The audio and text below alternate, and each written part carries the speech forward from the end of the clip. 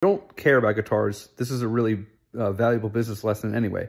So Guitar Center was huge in the 80s, 90s, early 2000s. They basically took over the mom and pop guitar shops, and basically it was sort of like a Kmart or a Home Depot or a Lowe's thing where you could walk in and get anybody in a local town now had access to guitars. But the problem was that they massively overexpanded, right? And it reminds me, somebody the other day was like, "Oh, we should do business. Let's talk to this person. They have like a 5 million person email list, right?"